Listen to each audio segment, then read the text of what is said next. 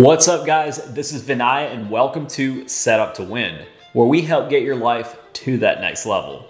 When you discuss the top NFL quarterbacks of all time, a lot of the same names keep popping up. Terry Bradshaw, Joe Montana, Peyton Manning, among others. But there's one name that I don't think gets mentioned enough: Kurt Warner. The miraculous story of Kurt Warner is one for the ages. This might be one of the greatest underdog sports stories in American history. Hollywood could not have drawn it up better. Kurt Warner was from a small town, but had big dreams. Warner was an all-American kid in the middle of America who always dreamed of playing in the National Football League.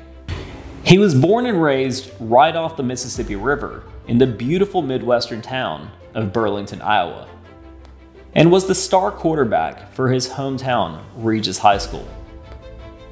But coming out of high school, no Division I school even looked at him, much less recruited him. He did, however, have the opportunity to attend and play football at a smaller in-state school, the University of Northern Iowa. He earned a spot on the Northern Iowa Panther football team, but mostly sat on the end of the bench as their third-string quarterback for 4 straight seasons. Warner practiced hard and kept hustling for 4 straight years. But he was, after all, human, and he started to lose faith and was about to give up on his dreams. He considered quitting football altogether, but it was his mom who propped his dreams up and reminded him of the rare opportunity that he had. It was around this time, in 1992, when Kurt Warner went out with some friends to a local country bar.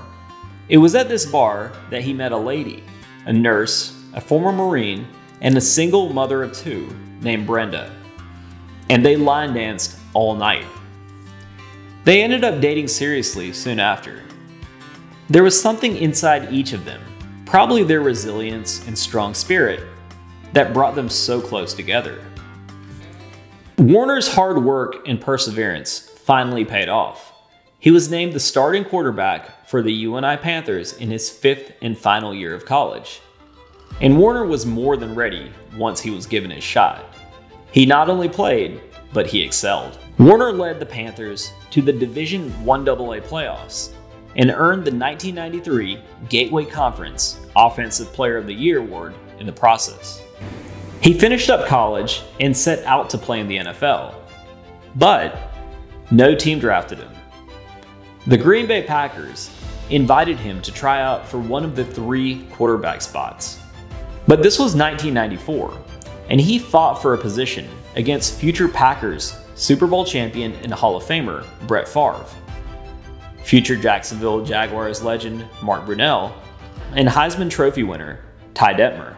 All 3 of them were not only super talented quarterbacks, but really well-known players who came in with high acclaim, bolstered by the national media. Warner was the odd man out, and he pretty much didn't have a chance. He ended up not getting a roster spot. He returned to Iowa and took a job at a local grocery store called HyVee, stocking shelves at night. But the dream never died. Warner spent every day working out and taking care of his kids while he worked at night at the grocery store. He stayed ready for his next opportunity. After some time, Warner scored a tryout with the new expansion franchise, Iowa Barnstormers, of the now defunct Arena Football League. He won a spot on the team and went on to lead the Barnstormers to 2 league championship game appearances. After these 2 years, he started drawing a little interest from the NFL again. This time, the Chicago Bears called him for a tryout. However, Kurt and Brenda just got married and were on their honeymoon in Jamaica at the time. The Bears agreed to give him a tryout upon his return, but while he was down in Jamaica, a scorpion bit Warner in his throwing arm elbow. The bite swelled up so much that Warner had to cancel the tryout. This tryout took Warner years to earn, but it was gone in an instant. His NFL dreams were pretty much done at that point. All the meanwhile, the Warner family kept expanding as Kurt and Brenda had more kids, eventually adding 5 more kids altogether. Warner grinded it out for another season in the Arena Football League, and this time caught the attention of NFL Europe. NFL Europe doesn't exist anymore, but it used to be kind of a minor league for the NFL to develop their young players. They signed him and sent him over to Amsterdam. Yes, Amsterdam in the Netherlands, the land of tulips and wooden shoes, to play for the Amsterdam Admirals in 1998. As usual, Warner rose to the occasion and led NFL Europe in passing yards and touchdowns. This was good enough to score a tryout with the St. Louis Rams. The third and final quarterback position for the Rams was being fought for between Warner and another guy. Then Rams coach Dick Vermeil saw some intangibles in Warner that he liked, so he went with his gut and chose Warner for the job. So finally, at the age of 27, Warner was on an NFL roster. But it was by the skin of his teeth. Warner barely played, but he was determined to take advantage of the opportunity. The next season, 1999, the Rams starter Trent Green suffered a knee injury in the preseason. At that stage, Coach Vermeil, the only NFL coach who ever believed in Warner, went with Warner as his starting QB. We will rally around Kurt Warner, and we'll play good football. This was Warner's chance to shine. This was the moment he had been preparing for his entire life. In his first NFL start, at the age of 28, Warner led the Rams to victory behind 300 passing yards and 3 touchdowns. The Rams caught fire behind Warner's magnetic leadership. With Warner's unwavering faith and that dream burning bright inside of him, it was no surprise that he quickly emerged as an inspiring force for the team. He was overflowing with positive energy and excitement. His teammates naturally rallied around him. Listen to teammate and legendary running back Marshall Faulk describe Warner as a leader. I believe the mark of a great leader isn't how great you are, how much you can do, but it's how much better can you make the people around you? Can you get something out of someone that they could not get out of themselves? The Rams finished strong, earning the best record in the NFC at 13-3.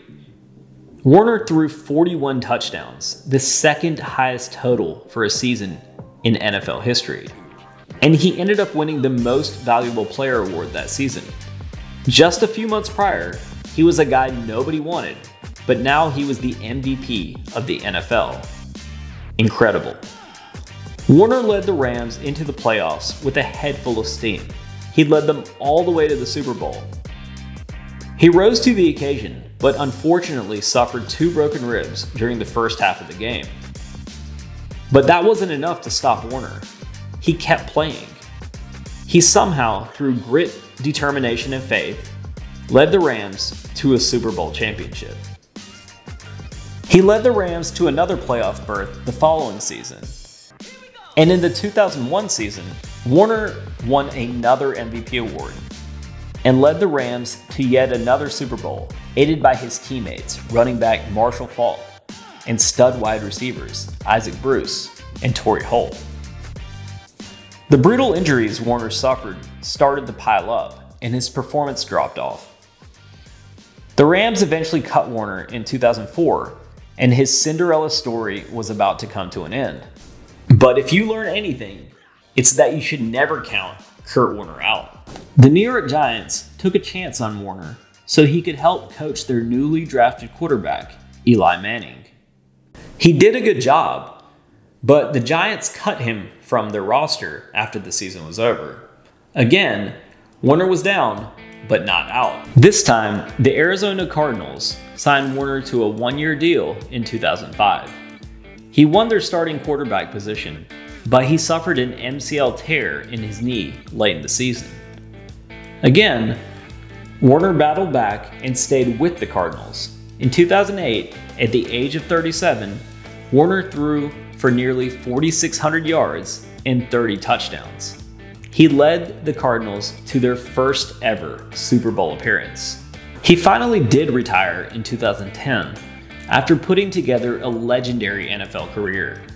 3 Super Bowl appearances, a Super Bowl championship, 2 league MVPs, 4 Pro Bowl selections, and a number of NFL records. In 2017, Warner received the greatest honor a football player can receive, and that is an induction into the Pro Football Hall of Fame. By pretty much every measure, Kurt Warner is a success. He's healthy, happily married, and has a big family. He put together a Hall of Fame NFL career, and he's worth an estimated $30 million. But what were the secrets to his success? The number one secret to Kurt Warner's success is his perseverance. How many times was the door slammed in his face? He could have quit after high school when no major college wanted him. Or he could have quit in college when he sat on the bench for 4 years. Or he could have quit after the hundreds of times an NFL team told him that they didn't want him. But he did not quit. He kept working at his craft, doing whatever he could do to keep his dream alive. He worked in a grocery store, stocking shelves at night, and playing anywhere that would take him. The Arena League, Europe. His dream was on the brink of death countless times. The world kept telling him to stop dreaming, but his heart kept the dream alive. Warner stayed positive, thankful for every single opportunity, and he always stayed ready.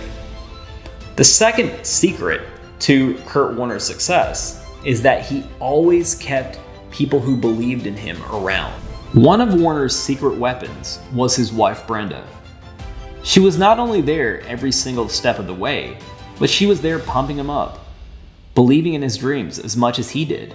This wasn't just a motivational thing either. She was there with the kids, figuring out how to put food on the table and how to keep the lights on during all those lean years. It was not an easy journey for them. Kurt and Brenda's partnership and their ascent to the top, fueled by their faith and belief in one another, is one of the most beautiful parts of Kurt Warner's story. In addition to Brenda, Warner was constantly encouraged by a small group of coaches he had in his life, in addition to his parents. Warner was smart enough to keep these people close to him at all times. The third secret to Kurt Warner's success is that he practiced judo with the doubters. I've noticed this trait among many other self-made successful people. A way to take the rejection and doubt that others throw at them and use it to fuel the fire within. The world labeled Warner as not good enough, but all this did was motivate him that much more. And this is immediately evident if you watch Warner. He possesses an unshakable belief in himself and just oozes confidence. In a way, Warner's disadvantages might have been advantages. What if he was from a bigger town and got more attention from big-name colleges? Maybe he wouldn't have been as fired up to prove himself. Maybe he wouldn't have had the same work ethic that fueled him to grind every day when all hope was lost. Maybe he wouldn't be the man we know today. The story of Kurt Warner is probably one of the most inspiring in American football history. He was just a nobody from nowhere, a kid nobody believed in, who fought through all the odds to chase his dreams. When you consider what Kurt Warner went through to get to where he went, you have to consider him one of the best of all time. I hope you enjoyed this video. I'd love to hear your thoughts, so please comment below. And if you liked this video, please like, share, and of course subscribe. I'll see you guys next time.